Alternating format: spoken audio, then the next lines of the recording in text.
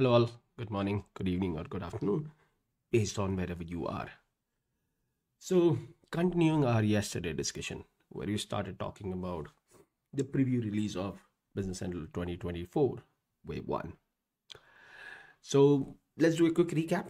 In the yesterday session, we talked about how you can set up these preview environments, how easy it is to set them up, what you need to kind of keep in mind while creating these preview environment, what you can and cannot do into these preview environment. If you haven't watched it, go back to this playlist. There's a video about that where we talked about it. But during the end of that video, we did a comparison of extension between Business Central 23 and 24, if you remember. And we came up with this list where we saw that the image analyzer seems to be not available on the preview version. Hopefully it comes back into the actual release, or maybe there is no plan for it. We'll figure it out with the general availability. But surprisingly, we saw some new extensions there called Business Central Business Foundation, BCXL report, sustainability, and sustainability demo data set. Today we'll be talking about the Business Foundation extension because that kept me a little bit woken up throughout the night while I was trying to figure it out what that means. So let's go back to the generally available product today, which is Business Central 23. So if you remember in Business Central 23, Microsoft, if I'm not wrong, introduced namespaces. Now, if you have watched the last year release videos, you have noticed that in Business Central 23, and let me go back into my VS Code, open an extension, there was a feature which is already released in the past called AL Explorer. Now, AL Explorer was a way to kind of mimicking the object designer in Dynamics Snap. With the AL Explorer, after the last release, there was a new option added called Group By. And the new option that was added was namespaces. So what Microsoft started doing with the namespaces is started grouping objects which support the similar functionality into a particular namespace. So when you expand the namespace called Microsoft, you'll see that there are different namespaces and there are some which are not in namespaces. We'll come to that later. And inside the Microsoft namespaces, you see all these different groups called inventory, finance, role center, and so on and so forth. There's one specific namespace, which is foundation. Now, the idea of the foundation namespace is anything that is shared across multiple area that are supported in Business Central. Like you have addresses on your customers and vendors and employees and other entities. So it's a common thing that's being shared across different areas of the product. In the same way, all these features that you see are kind of shared between the different areas where Business Central allows you to help your business. So if you look at it here, there's number series, the whole module of all the number series are placed into it. And the way Microsoft is grouping them is when you go inside any of these objects, you'll notice on the top, there's a namespace listed. Now, Microsoft have already splitted their NAV code more or less into the application layer, which majorly contains nothing. We'll talk about it why. And then there's the system which contain all your system objects, all your 2 million objects, if I'm not wrong. They all are part of it. And then there is a system application which contain a library of features which are kind of logically grouped, again shared across environment, but they are related to the system. Now Microsoft was thinking to re-break the base application into logical pieces. So they introduced namespaces where they started grouping and clubbing objects based on the area where they impact the system. So I'm hoping that's what the new extension that we are going to talk about today brings up in Business Central 2024 release wave 1. So that was a quick recap and a pre-info before we start doing this. So what we are going to do, we are going to start our VS Code and create a new extension and connect it to this preview environment. So how we do that, let's go ahead and do a algo. In the algo, oh, there's a problem. Before you do that, because when you build an extension, there's a dependency of the a property here, and let me show it to you, which is called the application. Now, the application property, or specifically the runtime property, tells you which version it supports. So like 12.1 is a specific to a version. So if I remove this and do this, you'll see these different versions, which starts from 3.0, which is for it is not showing here, it is for BC14 if I'm not wrong. So if you hover over it, it should tell you that it is for Business Central Spring Release. And in the same way, as the versions are being released, the runtime keeps on increasing from 3 to different versions, 9, 10, 11, and 12, right? The 12 is specifically for Business Central 2023 Release Wave 2. I had 12.1 because there was a feature which was released in 2023 Release Wave 2 Cumulative Update 1, and that's why I was able to use the runtime property of 12.1. But now I have to do one for the 2024 Release Wave 1, which comes with a runtime of 13.0. But that works based on the extension that you have installed here for AL language. Now, when the actual product is released, and we have talked about it into the previous video, what you can see is in your installation component, and this is for only on-prem. What you can do is inside your installation that you have done for Business Central, in this path, you find a VSIX file called AL language VSIX file. Now, this VSIX file allows you to work on this version which you have installed, which in this case 230 and lower, and you can deploy it by using this option called install from VSIX. What this will do, this VSIX file will bring this extension respective to that version, but not to the future version. In the last release, if I'm not wrong, or the previous releases, Microsoft allowed you to go to a pre-release version, which means you can also get the extension available for the future versions, which will be available in the future as general availability. So if I'm going to work on Business Central 24 Release Wave 1 preview, which is still in preview, I'll have to switch this to preview release. When I get into it, it installs a new extension, and then you need to reload this environment.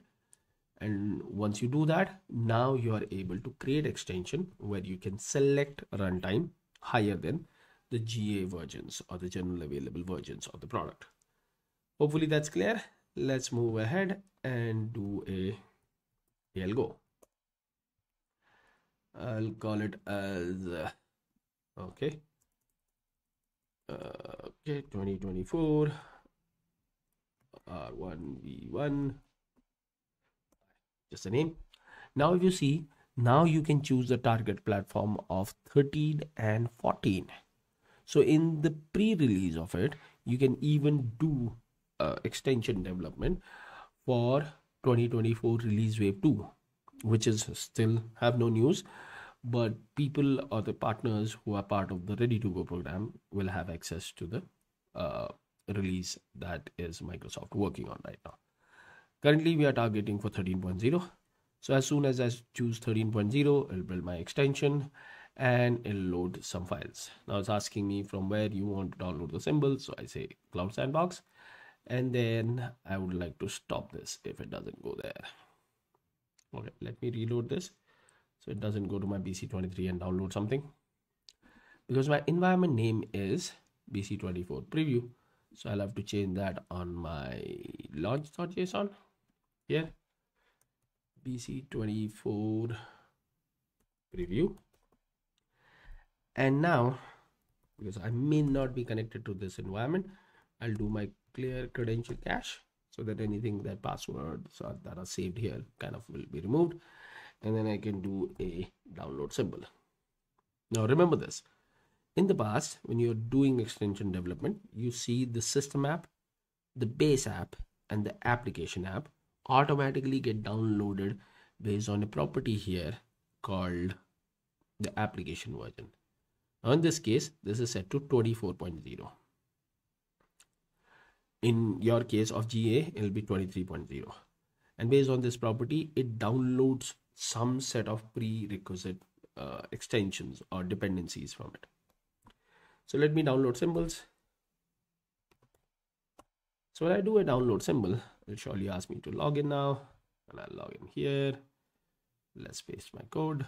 Let's do a next, and that should verify that the download has been done. Okay, done. I can minimize this, and let's wait now what comes up into the AL package. The AL package should download anything which is listed as a dependency on the application extension. So we see the application extension, we see the system extension, we see the system application extension, and the base is being downloaded right now. But at the same time, if you notice, we also see a business foundation extension.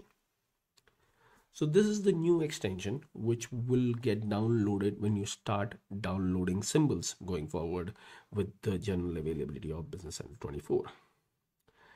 Now, if you don't know how system automatically does that, drop a comment and we'll talk about it, but that's not a topic for today. So let's wait for the base application and then we'll see what is available inside all these extensions, especially the Business Foundation extension. So with this, what Microsoft is doing, and which is great and why I'm super excited about it, is trying to base this giant base app into the logical pieces. What are the benefits of it? Your processes, like your upgrades, your installation of the apps, your sync and other processes happens faster if the extension size is smaller. The responsibility of that extension regarding all the operation that you do in your tenant will reduce because the number of objects in that extensions are limited. And that becomes very important when you think, especially, and this is maybe especially for on-prem and also from Microsoft perspective to business and SaaS, your upgrades super easier. Because now as your base app or one giant app starts reducing its size, now if you notice, just to download the base app, it's taking a long time, which should not happen. It should kind of quickly come in. But because there are a lot of references inside that object, it takes quite a while time in all these operations. So with this attempt, what Microsoft is doing is trying to break that app into some logical small apps, which is great. There will be some hiccups here and there, but that makes sense.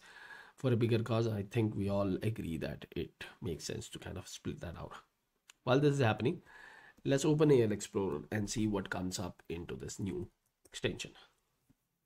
So here, okay, it's still waiting to load. But the idea is once it gets loaded, which it is still loading. So I'll pause it for a while and let it load and then we'll resume the video again. Okay, so it seems the base app is finally downloaded. Now in AL Explorer, let's try to see what's available in the Business Foundation.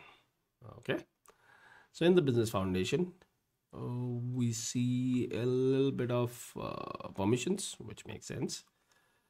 And then we see number series, objects, table, code unit, pages, reports, interfaces. So everything around number series seems to be splitted from the base app to this particular app, to the new app. And now if I look at the modules or namespaces, it's just one namespace that's coming here called Foundation Number Series. So not everything that we saw into Business Central 23 under the foundation is moved to the foundation app, but the things which are coming into this, at least in the preview version, is only number series. Let's have a look into the number series in the base app. Now, because this is moving between apps, what Microsoft is doing would be interesting. So let's look at table 308. I'll change it to the base app. and we'll look it into the namespaces of base app called foundation. Okay, so the foundation is still here. And am I doing it right? Let me see. Let me refresh it once. Oh, because it points to all, which I don't want. So I'm on base app. When I go into the number series, I still see 308 here. So the 308 is available in the base app as well as into the foundation app, which is a little bit confusing, right? 308 into the business foundation and 308 is also here. So what Microsoft have done, obviously, they can't just remove an object from an extension. That's not the rule. They have marked this particular object in the base app as obsolete. So it says that number series is moved to business foundation and the obsolete stage is moved. Obsolete tag is this, and this is a new one maybe. I don't remember seeing this, but now there is a move to which lists down the extension ID where it is moved. So now don't be surprised if going forward you will see that the base app is kind of started reducing its size. And as we saw in the AL Explorer, there are still elements in the foundation which have not moved to the foundation yet. And I'm pretty sure there will be reasons why Microsoft did not do it, or maybe it's just in the preview. In the actual release, the whole foundation namespace may move to the business foundation extension. Now, how does that impact you as a developer or as a customer?